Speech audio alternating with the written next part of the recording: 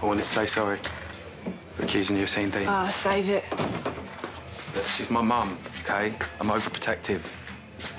And you're not the only one whose dating history is full of mistakes. All right, apology accepted. At least somebody's talking to me. And if you're gonna be my auntie... Don't push it. I need a favour. What, one cheap little apology? Look, last time my mum hit the drink, I weren't here. OK? And the longer that man gets to hang around... No, her drinking ramped up around Christmas. Not when he turned up.